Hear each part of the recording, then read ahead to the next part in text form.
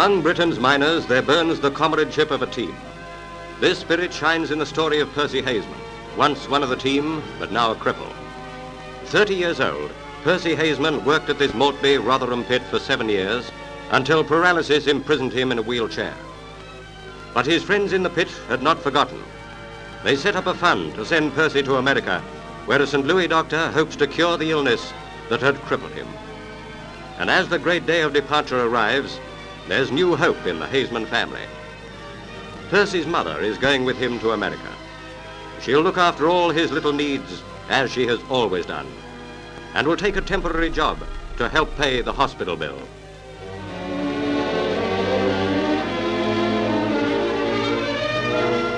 At Maltby's British Legion Club, Percy Haseman says goodbye to the warm-hearted people who desire to help. They have collected £800, enough to pay the air passage and part of his treatment.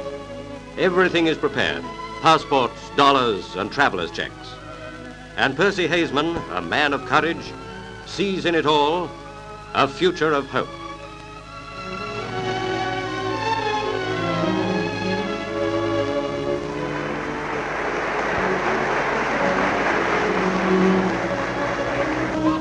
Maltby's children are still collecting, as their target is £200 short. And they need more, for Percy's treatment will last 6 months, and it's expensive.